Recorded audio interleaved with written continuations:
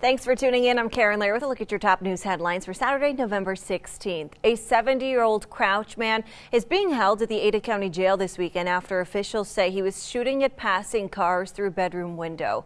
Police were called around 3 o'clock Friday afternoon. The ISP SWAT team went into the home and then took Terry Sims into custody. He is now charged with aggravated assault, illegal discharge of a weapon, and resisting or obstructing officers. The Boise County Sheriff's Office is now investigating.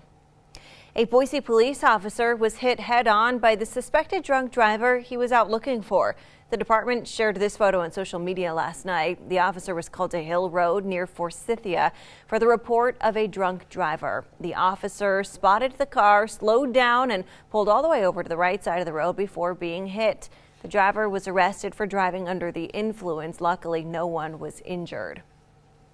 Early voting for the December 3rd Boise mayoral runoff election starts on Monday. Neither incumbent Mayor Dave Beater nor his challenger, City Council President Lauren McLean, received more than 50% of the votes, so they will be facing off again.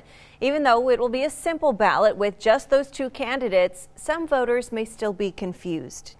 You know, I think one of the big challenges of this election, it is just for Boise residents only. So you may have a Boise mailing address, but that doesn't necessarily mean that you live within the city of Boise. So it's worth checking to make sure you're eligible before you head to the polls. You can do that by visiting adacountyelections.com. There are only two places where you can vote in this runoff election. That would be at Boise City Hall on Capitol Boulevard downtown and at the county elections headquarters at 400 North Benjamin Lane. Now, Steve Liebenthal with Beyond Your Side forecast. And pretty decent weekend starting out on Saturday, right in the middle of November, with some sunshine and temperatures warmer than average. In mountain locations, quite a bit warmer than average. We still have a weak inversion, and we have an air stagnation advisory in effect that goes until around Monday afternoon. And then a change starts to come our way. High pressure will control our weather right through Sunday and right through Monday as well. But we have a couple of storm systems lining up over the Pacific Ocean. One of those expected to move in on Tuesday.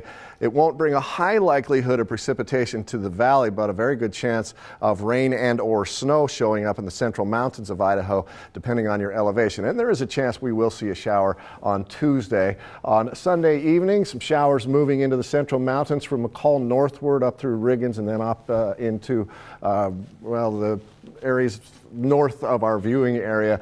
Could be some showers up in the Panhandle and down into the Clearwater Mountains, but here in southwest Idaho, just a little bit of cloud cover, and then those skies will clear out again. We'll have plenty of sunshine going through Monday.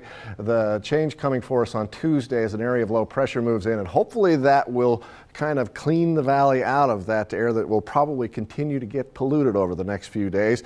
57 your afternoon high on Sunday, up into the 60s on Monday, and then that storm system comes in on Tuesday with a slight chance of showers in the valley, a good chance of rain and snow in the mountains, and then temperatures dropping towards more average afternoon highs for November by next Saturday. For the latest news headlines and up-to-the-minute forecast, go to 6onyourside.com.